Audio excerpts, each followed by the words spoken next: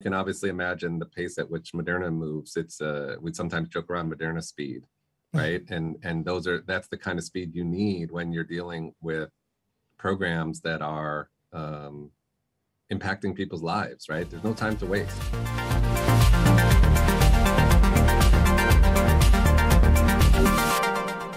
Hi everyone, welcome back to the HR Leaders Podcast. On today's episode, I'm joined by Noah Rabinowitz, who's the Vice President and Global Head of Learning and Development at Moderna. In the episode, we talk about the Moderna University and how they're creating a one-of-a-kind learning organization. As always, before we jump into the video, make sure you hit the subscribe button, turn on the notification bell, and follow on your favorite podcast platform. With that being said, let's jump in. Welcome to the show, Noah. How are you? I'm great, Chris. It's been a while. Doing good. Thanks for having me. Have you been on holiday yet? Have you managed to escape? I've been taking some sort of like miniature holidays. I haven't done one full-blown, get off the grid holiday. It's been like a day here and a day there. I'm actually going to take this Friday off and drive to Buffalo to see Metallica with my brother-in-law. Nice. So I'm pretty excited about that. Yeah. Oh, man. Yeah. I think the last time I saw Metallica, I was in my skateboarding days when I was maybe 15. Yeah, well, they've been around a while. They have some staying power. They do, don't they? Because like whenever they're kind of like they've kind of transcended multiple generations somehow. Yeah, legendary. Yeah. Oh man, I don't think I would even have the energy for a Metallica concert in this day and age. If they're anything like they used to be when I was younger, I'll be there for maybe like an hour, and I'll be like, let's leave now. I need to go rest. Oh no! You got to get into the right mental zone, and then you can stick it out for the full 3 hours. Yeah, nice. Tell everyone a little bit more about yourself personally and your journey to where we are now. Yeah, I've been in the learning space basically my entire career. And I've spanned, I want to say, so many different versions of learning, education, training, whatever term you want to put on it, changes a lot as the years go by. But started out as a high school teacher, teaching 11th grade U.S. history. And at a certain point, I remember kind of going, what else is available to a person who's really fascinated by education and really passionate about learning and growth. And so I started talking to some, colleagues or contacts of mine. And I remember one of my friends said, you ever thought about human resources? And I go, what's that? What's that? What's that? All I remembered was, my dad worked in the automobile industry. I remember human resources being kind of like, yeah, the police. Something that sometimes people complained about. Yeah. And so I was like, human resources, what's the relationship between learning and human resources? And it was like, oh, there's these whole departments that do educational programs and training, and they call it L&D. And so I just, got smart about that, went back to school and pursued a degree in education. So I'm a little bit of an anomaly, in the corporate world, in that, a master's degree in education is not that common. No, I don't think I've come across it once. And I spoke to many CLOs and HR executives. Yeah. So it's, I'm proud of it. And then, progressively I discovered roles in the corporate university, in learning and development, training and development, leadership development, and really just grew up in a combination of consulting and in-house roles. I worked at Alcatel-Lucent for some time, working more on the sort of sales enablement and sales training side. Went to Korn Ferry for several years and got just a breadth of experience there in everything from executive development, coaching, instructional design, sales training, talent management, succession planning. Moved over to Deloitte, where I'd say I kind of pivoted a little bit and really started focusing more on learning technology, big systems in learning, learning programs, leadership programs, scaling programs. And then found myself as CLO at Intel, which was the job I was in before I came here to Moderna about 5 or so months ago. Yeah. One thing you left out though there, which I want to add for the audience, is you worked across multiple continents during those times. I have been around the world a few times, which has been one of the most like rewarding and gratifying experiences. I wouldn't change that for anything. I've had the ability to live overseas and also, travel overseas. Yeah. And yeah, like you said, on multiple continents, and it's always just such a thrilling experience to be able to collaborate with people around the world on, again, we get to do fun work in learning and development because it's about growth, it's about career development, it's about change, it's about innovation. And to do that with colleagues from around the world and see how different cultures are oriented to learning and growth and career. It's just been fascinating. I was going to ask you that when was there something that stood out in terms of the culture, the approach to learning culturally in the different parts of the world that you worked in, and any surprises? I think it's a lot of the same stuff that we talk about, just doing business around the world. I know I've traveled and worked throughout Latin America, and one thing I've learned there is that, relationships really, really matter, and the orientation to family and building those interpersonal connections are what enable you to build trust and what enable you to be able to get really anything done, So some people call it soft skills and diminish that kind of stuff as like, who's got time for all that? Yeah. But it's like, no, I'm doing business. It's the most important part. Yeah. It's a really important part. Yeah, exactly. It may not look like it on the surface or through a certain paradigm, but it is. And then, I've been to other places where it's like, okay, let's just get straight down to business. Why are we here? And so being able to adapt, that's one of the skills I think I've developed over time, being in different places is like asking myself, how do I need to be different? How do I need to adapt? Because I don't want to be that person showing up and saying, hey, you need to adapt to me. I'm like, I need to adapt to you. Exactly. I need to meet you where you are, and so that we can do something, important together. So that's a skill I've learned, or maybe I'm still learning. Well, let's be honest. You really can't be in the role that you're in unless you have that growth mindset, and you're always adapting and evolving, especially when you're asking your people to do the same. in Absolutely, yeah. You got to role model the growth mindset. You've got to be the example of it, and that's work too. And I'm always asking people, what have you read lately? What are you seeing? I'm sending articles around to people. I'm asking for commentary, and again, a lot of times I get that pushback of like, hey, why are you wasting time? I'm like, I'm not wasting time. I'm trying to engage us in a different thinking process so that we can learn something together, because if it's just transact, that may meet a short-term need and get something done in the short term, but it's not the path to long-term sustainability and innovation and growth. So you got to live in both of those worlds, which is really hard. It's really, really hard. The human mind is sort of wired to short term. So we have to overcome some of those tendencies to get some of those breakthroughs. What was it that attracted you to this role from Intel to Moderna? What was it that most excited you about this opportunity?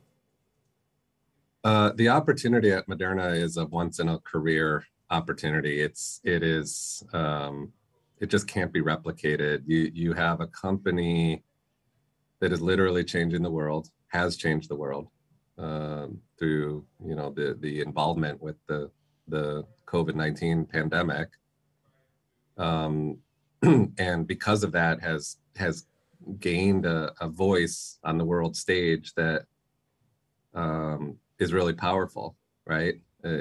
Everyone knows the name and the brand, right? If you didn't know before, now every person probably on the planet, you could ask who's Moderna, yes. and they would know.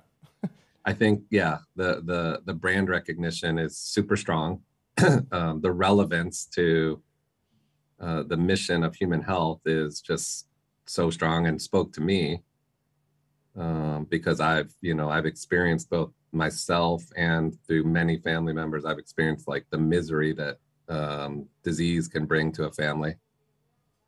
And to think about, okay, I can be part of an organization that wants to alleviate that and sees a path to like massive, like scalable impact to human health, right?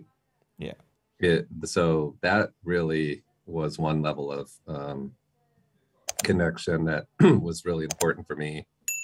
The other was we're a relatively new company.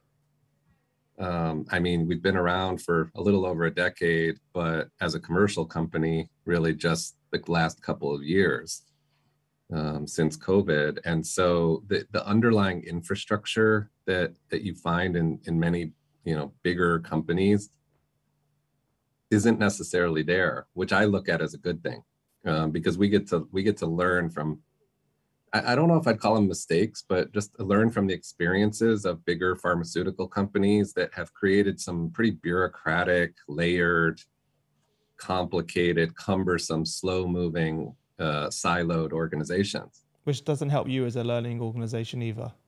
No, not at all. And you got to, and a lot of learning leaders end up trying to unravel and mitigate against all of that instead of actually creating value.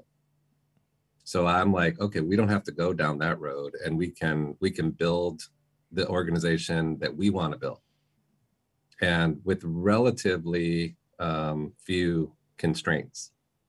We also have just the most committed visionary leadership that you can imagine. I mean, a CEO who is fascinated with learning, is a role model of learning.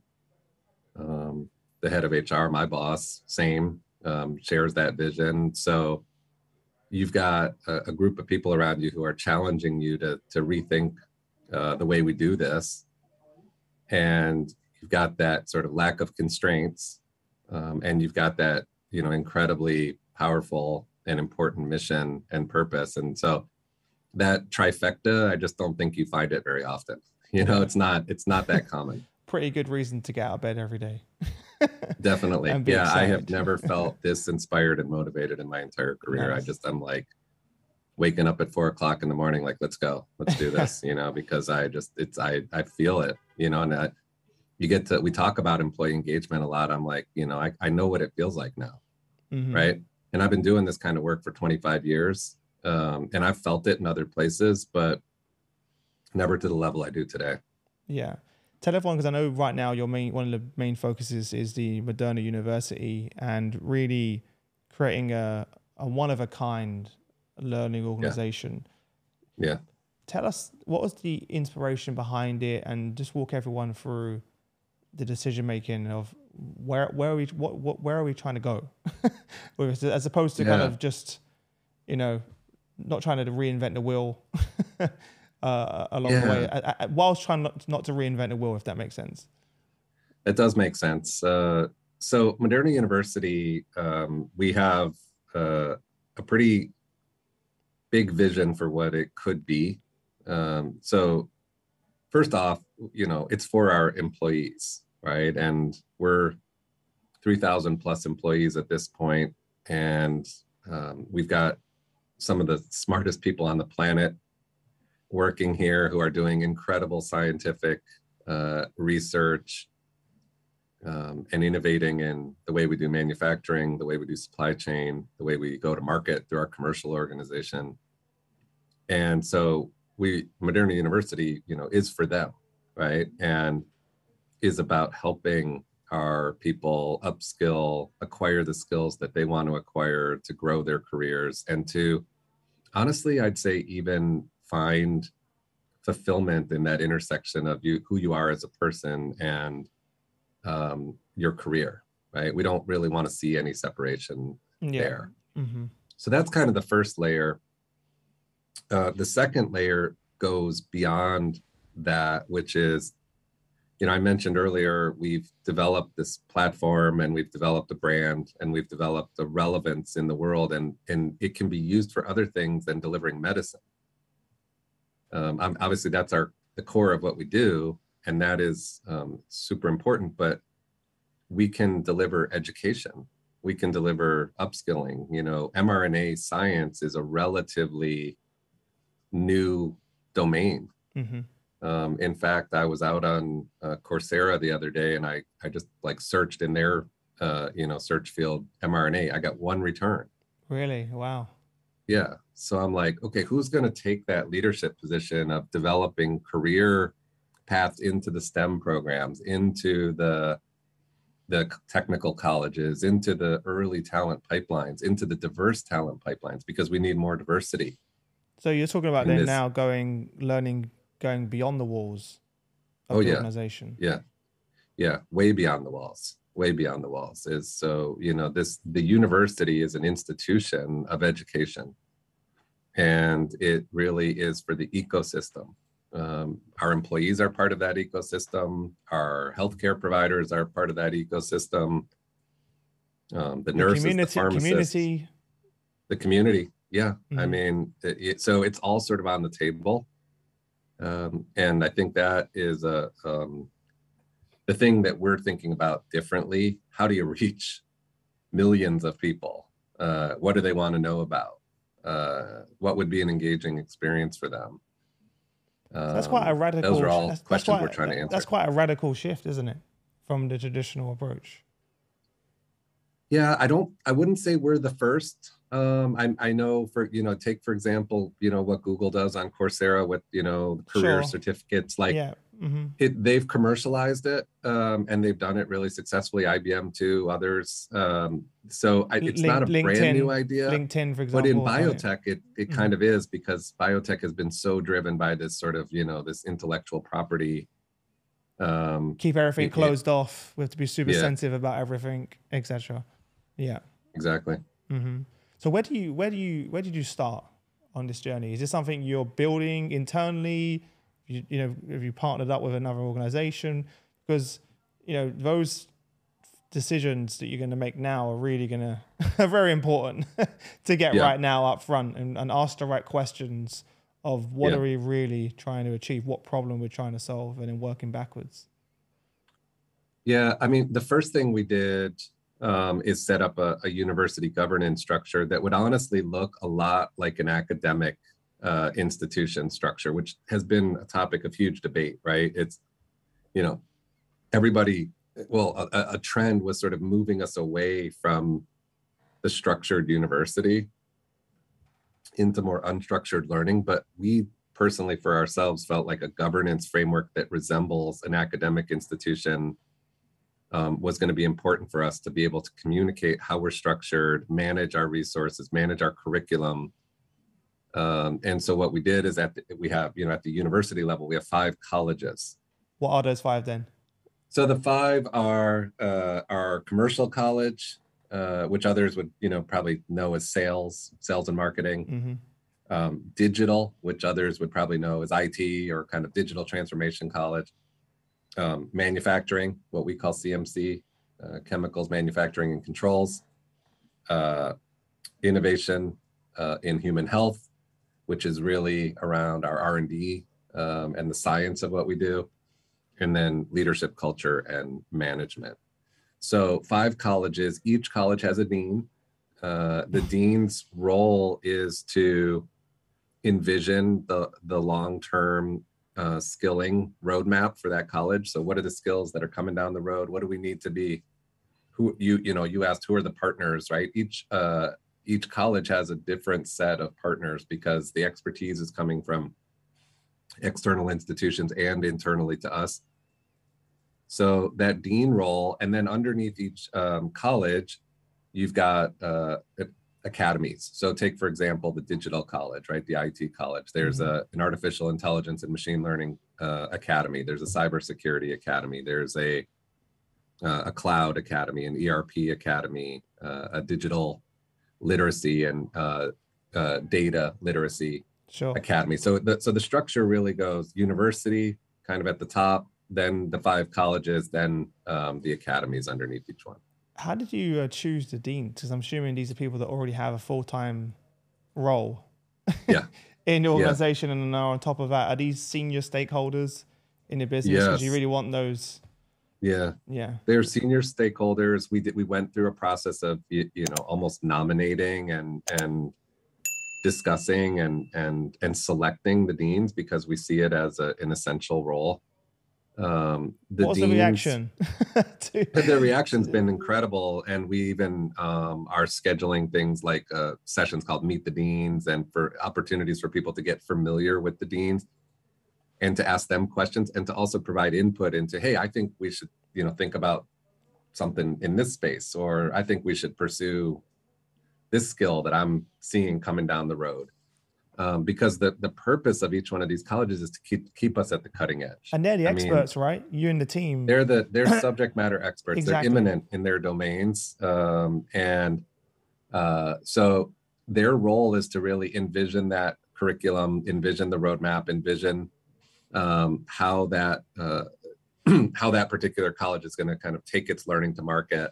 Love that. And yeah, they're embracing the role. You asked, how did we pick them? It was a combination of factors. First, it was, are you a super respected leader in the organization? Are you passionate about education?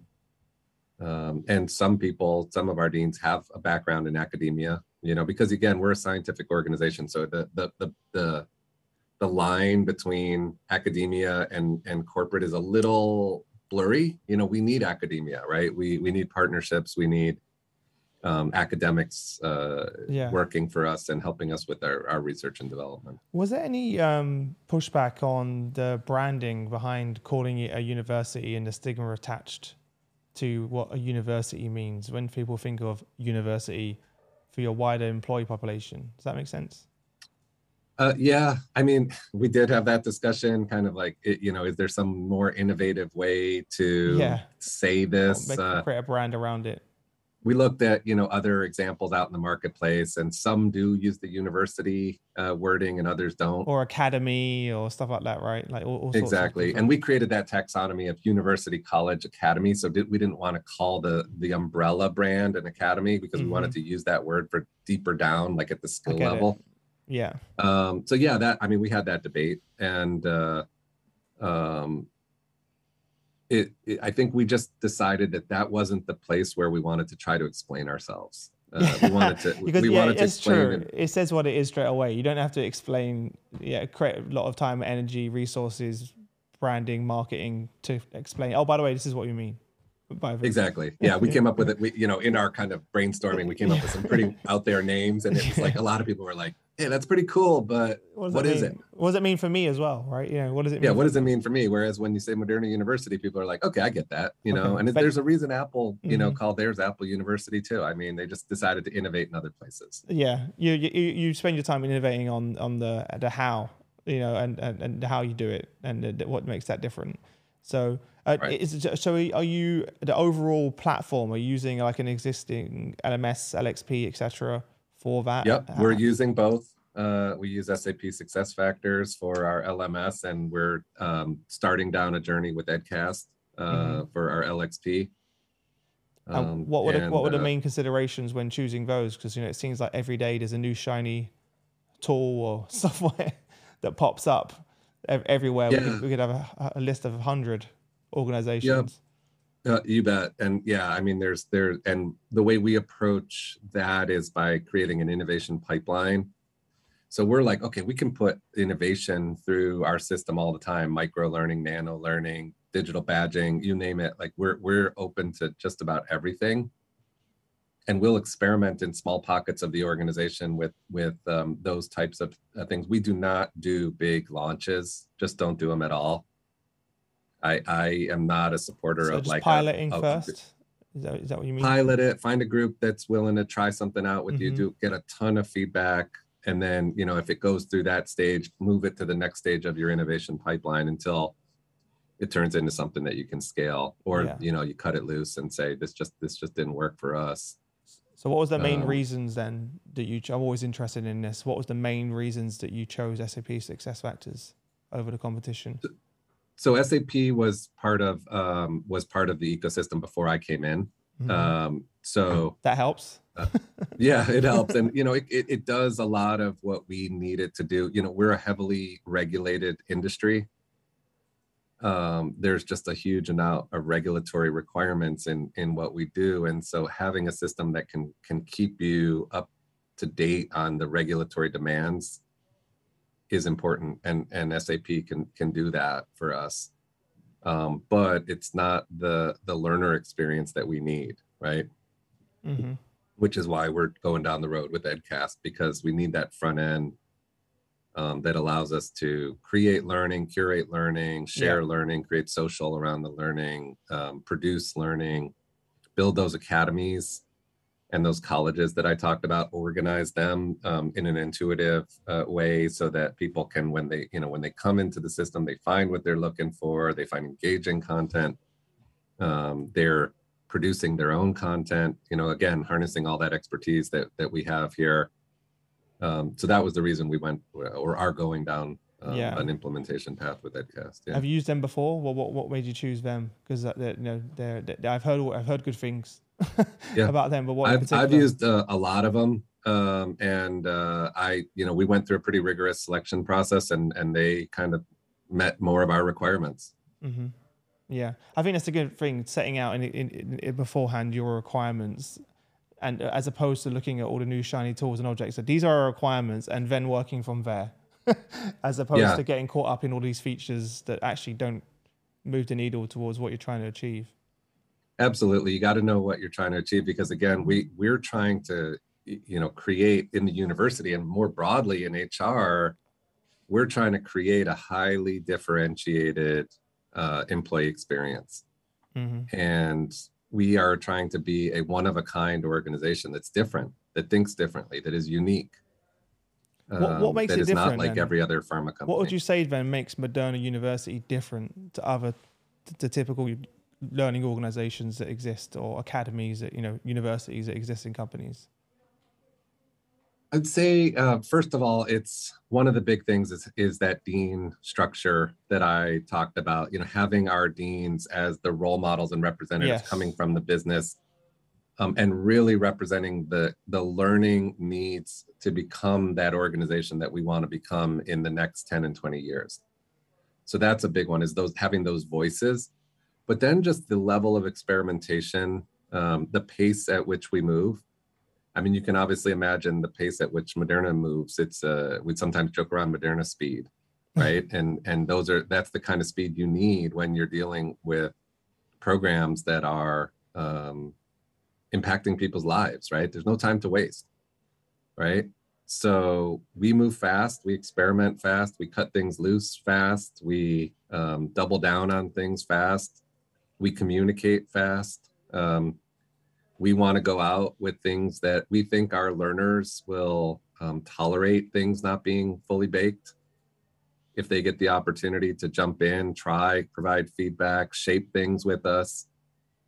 So again, it goes back to what we talked about, towards the beginning of the talk, is, that sort of blank piece of paper. Yeah. It's like, let's do that with our learners, right? Like, I don't need to sit back in some room and design it all with my team and then go, it's ready. Okay, you're invited now. And then hope. We always do that, and then we end up changing a million things. And there's learning in the design of the learning ecosystem that you want. That's a learning process too. It just, I'm so blown away by the willingness of the Moderna employee to engage in shaping, designing, providing input, feedbacking, testing, piloting. I mean, the appetite is just incredible. It's off the charts, right? It's just like, you can't satisfy that hunger of people here to learn and grow, which is because it's really people cool. Feel heard, right? They feel like that my voice is valued, my opinion's valued, and that is what, and they're engaged. Then they become engaged, and also the effect of all of this is you then shape a culture of learning in your organization, because people are like, oh wow, I actually suggested that, and here it is. And I mean, in my career, I've done a lot of instructional design, and I've made a lot of mistakes. And I think one of the biggest mistakes is trying to perfect the program. And like, you spend 90% on the final 5% of sort of value, right? And then I've also done a lot of facilitation. I've stood up in front of rooms, I've facilitated hundreds and hundreds of sessions over the years. And I'm like, every program that I've either designed or somebody else has designed and helped and trained me to deliver, I never actually learned about that program until I got into the classroom and taught it. I could study the manual, I could study the facilitator's guide, but I didn't know that program until I went into a room and talked with participants and saw how it goes, what the energy level was, where the questions were coming from. So I'm like, now I just want to get into the classroom as fast as possible. Because that's actually where you like find out if it, what, you know, how it's going to land and how it's going to resonate. Like, let's get in there as fast as we possibly can. Yeah. What would you say has been the biggest win so far? We have been launching inside of that digital college and artificial intelligence academy. That's been a pretty big success. We've the kind of core of the design of the program is around the development of AI use cases. And at Moderna, one of our mindsets is digitize everywhere, become a digital first organization. Like, let's build our organization as we scale to be digital. Let's not create an analog organization that later on we have to digitize, right? And that's, again, one of the benefits we have. So the AI Academy is very focused on helping people to find use cases of where they can find opportunities in their job to automate and to use AI to help us get smarter, to scale faster, to reach patients faster, to squeeze out inefficiency, whatever it might be. And the use cases that have been coming in are just brilliant. I mean, it's like, wow, you know, people are having these ideas, they see the opportunities, they're not scared by AI. You know, this whole discussion of like, is it going to take our jobs? I'm like, we're not talking about that. We're not talking about that. We're like, no, this is going to enable our jobs. We're going to be able to do more. We're going to achieve our mission better and faster. And so the AI Academy has produced hundreds of use cases now. And that we're creating a backlog and a pipeline of AI use cases that are being evaluated. We are doing a hackathon where we beat up those ideas and get feedback on them. And it's just been really cool because it kind of aligns to the strategy and mission of the company. It's part of our mindsets, which is, you know, digitize everywhere we possibly can. And it's a program that we're going to continue to scale. Yeah, I just love how all of this is your employees and the organization owning it, and it's not sitting within an L&D function. You know, it's kind of complete opposite. Well, my L&D function, honestly, isn't big enough, or we're not equipped to do the size of the mission and ambition that we have. We couldn't pull it off if we were operating in old ways.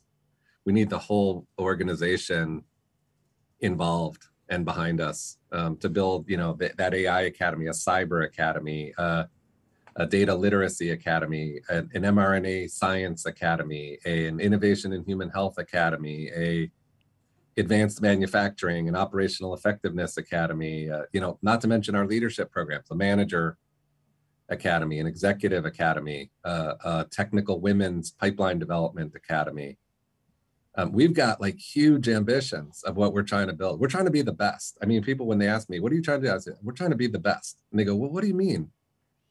I mean, the best, like the role model, like the company that everybody, when they say, who is leading the way in progressive and innovative learning and development, they say Moderna, right? Yeah. And I'm like, nobody's claimed that position. We should claim it.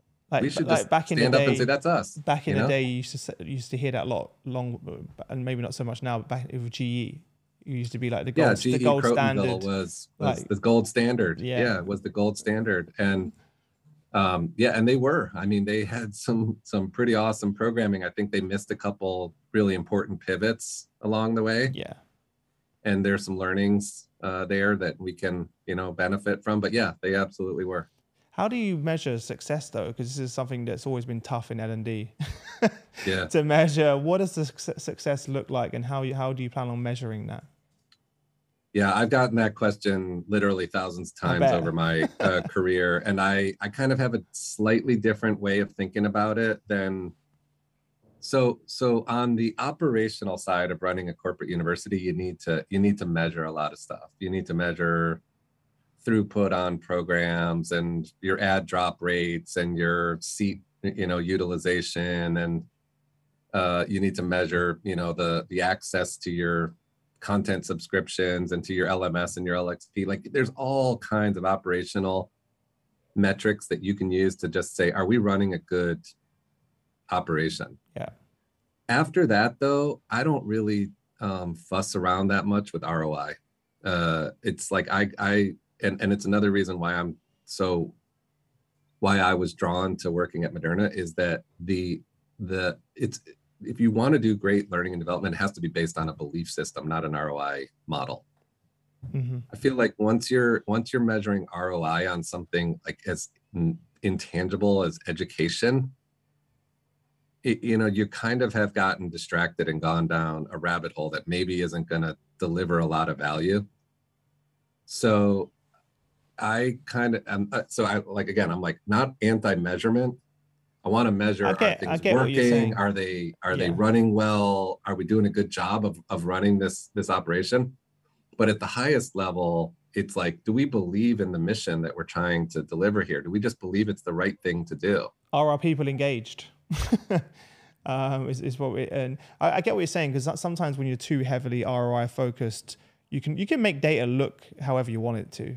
And it means that you and the team will focus our time and energy on that as opposed to what you're doing now, which is really empowering your employees to take their own learning into their own hands. Instead of going, how do we hit this number? Long-term studies that show that companies that over, the course of decades that prioritize, fund, sponsor great learning and development, create value for, their people, their customers, and their shareholders. Mm-hmm. Like there's but the correlation of any one thing to any other thing is a futile effort, and it's not worth wasting our time to try to, because like you said, engagement. Yeah. Learning and development has an impact on engagement. How much? I don't know. Because compensation also does. So does employee relations. So does the workspace. So does all these factors. And so how could I make a statement that says the ROI you're getting on employee engagement is coming this much from learning and development? You just got to believe, hey, it's part of the solution. It's part of the equation. Let's go hard on it, right? So I don't know. Maybe I'm in a minority on this one. Well, ask the audience, everyone listening, what do you think?